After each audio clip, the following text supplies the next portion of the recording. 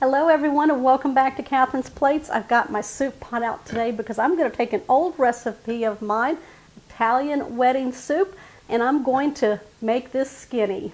I have a segment out there called Making Dishes Skinny, and this is going to be a part of it. Y'all ready? It's all going to happen in one large soup pot or your Dutch oven, so let's go ahead and get started. In a medium bowl, we're going to add 1 pound of ground chicken.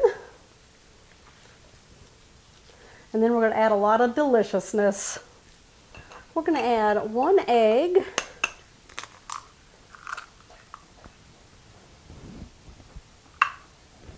A 1/4 cup of panko crumbs. 1/4 cup of Parmesan cheese, shredded. 2 tablespoons of parsley. This is just dried.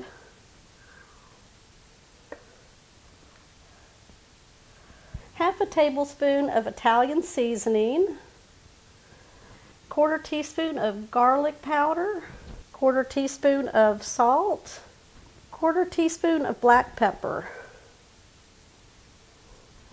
Okay, we're going to mix it all together.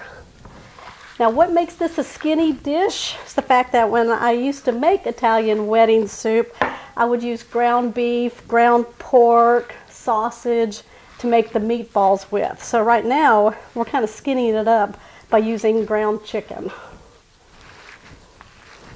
So what I'm going to do is, after I mix this all together, is I'm going to form tiny meatballs. You want to get about 2 or 3 meatballs on a spoon, so that'll kind of tell you the size of your meatballs.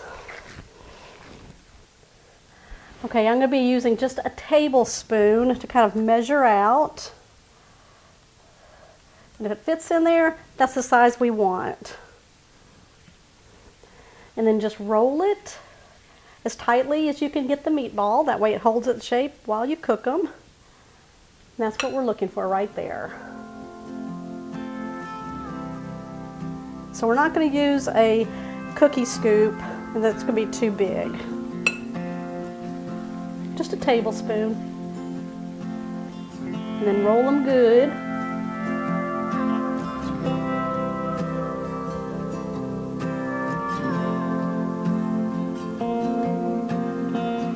Heating up a large Dutch oven or a large soup pot over medium-high heat, and I'm going to place 1 tablespoon of cooking oil. So I'm using avocado oil because it is a very heart-healthy oil, and it's a very light oil, so it'll be really tasty. What we're going to do is wait for the oil to be nice and hot, and then we're going to add our meatballs. We're going to do the meatballs in 2 stages. Brown them up on all sides, pull them out, and we're going to place them on a plate and just set them aside and start working on the rest of the soup.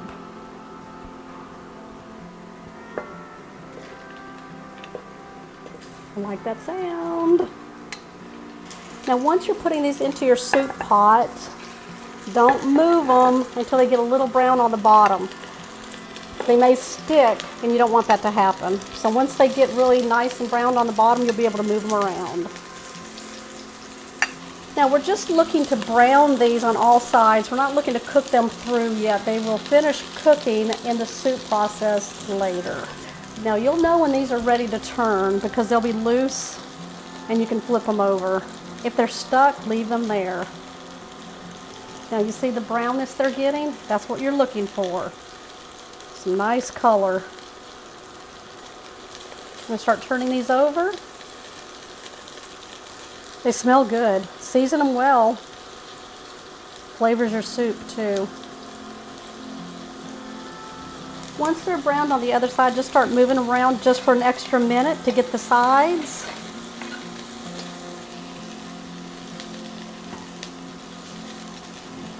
Okay, so I'm taking out the first batch. Then I'm going to do the second batch. And then we're going to go from there. I'm going to add a little bit more oil.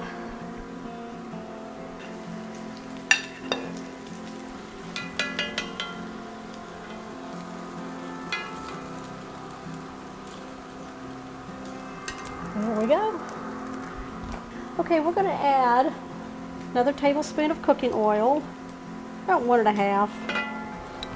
Okay, I've got 3 ribs of celery that I chopped up into tiny pieces.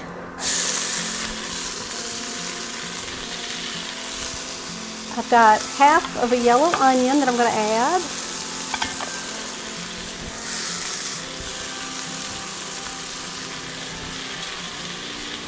And I've got some carrots that we peeled. I'm just going to chop these up. They're baby carrots, very baby, very tiny.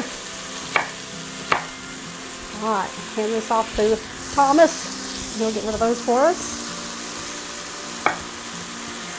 I'm going to go ahead now and add these into the celery and the onions. Just cutting some of the big pieces there. We want it all to cook at the same time. We're going to season with just a little bit of salt, a little bit of pepper.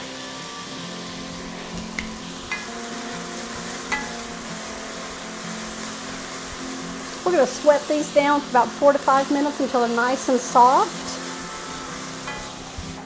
All right, we're ready to add 1½ teaspoons of minced garlic.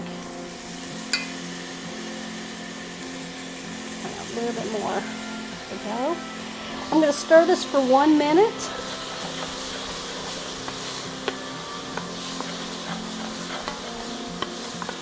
Smells good in there. We're going to add in our chicken broth.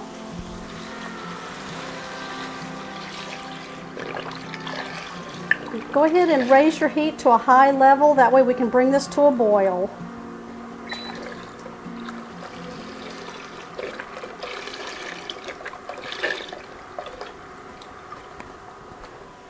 All right, I gave it a taste. I'm just going to add a little bit of salt, about 1/4 teaspoon, and the same amount with the black pepper. I always like to season the broth.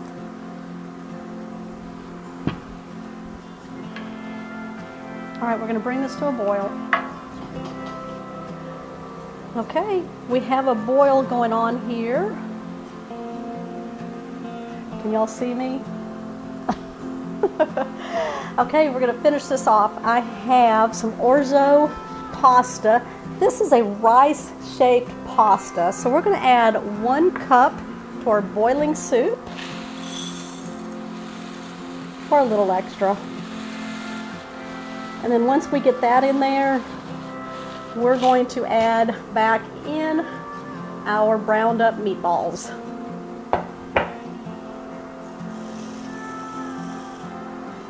Okay, so this is what it looks like inside the package, like rice-shaped pasta. Now, the chicken meatballs are going to finish cooking in the broth while the pasta's cooking, and it's all going to take 10 minutes. And then we're going to finish it off. Just be careful when you're plopping those meatballs in there so you don't get your camera person. Or yourself. Yes, or yourself. No splatter. We'll stir this up. We're going to reduce the heat to a medium-low, and just let this simmer for the 10 minutes. And that's pretty much how long the pasta is going to cook per the instructions on the back of the package. Okay, the soup is done. The pasta is cooked through. There it is right there. The meatballs are cooked through. We gave them a test. They're very delicious. We're going to turn off the heat. And then what we're going to do is add 6 ounces of baby spinach. Now this is fresh spinach. Now if I was doing my regular recipe, I'd be adding in some Parmesan cheese. A whole bunch of it. But we're keeping this skinny today, and if anybody wants some in their soup, they can just sprinkle some on top when they boil it up. Right, the residual heat from the soup and the pot will help soften down that spinach, wilt it down.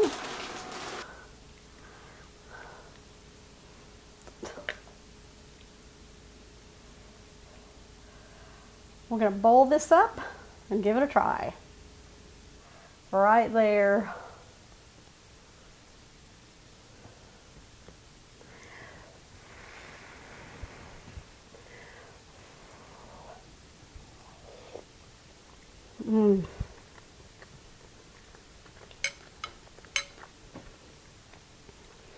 it's perfect for these cold winter days.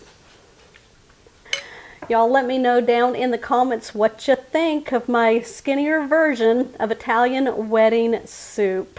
Give me a thumbs up if you're new to the channel. Don't forget to hit that subscribe button down below.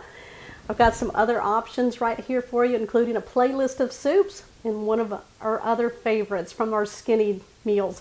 Okay guys, I will see you on the next episode.